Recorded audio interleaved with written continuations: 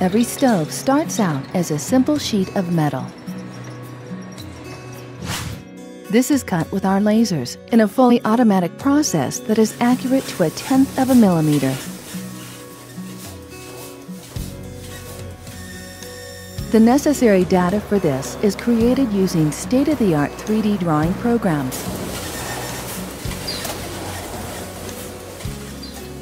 The finished pieces are then manipulated into their final shape.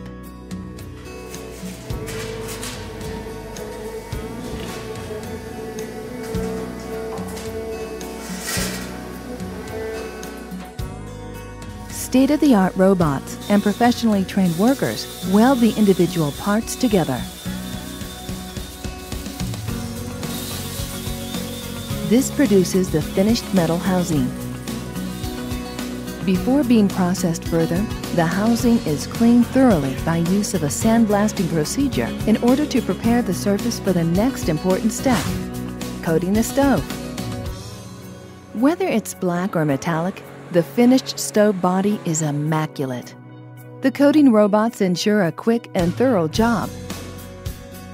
Every filter receives specific training for each production step, which is demonstrated by their rapid and secure hand movements. The induced draft fan, which generates the necessary level of negative pressure for the combustion process, is installed here.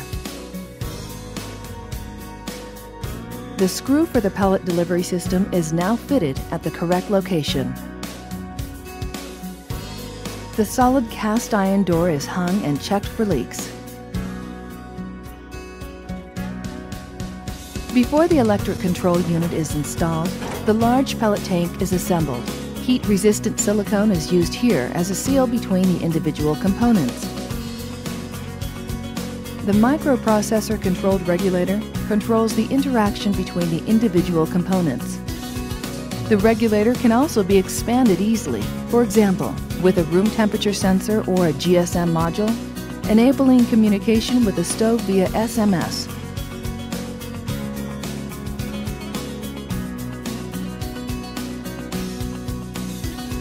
The solid thermostone casing element is carefully mounted on the stove using state-of-the-art vacuum lifters.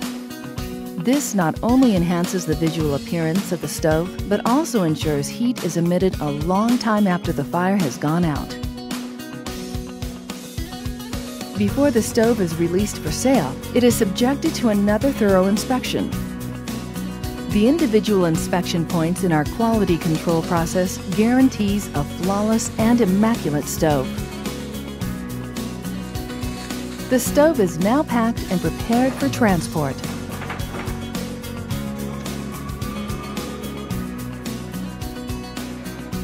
The stove is loaded and exits our production plant.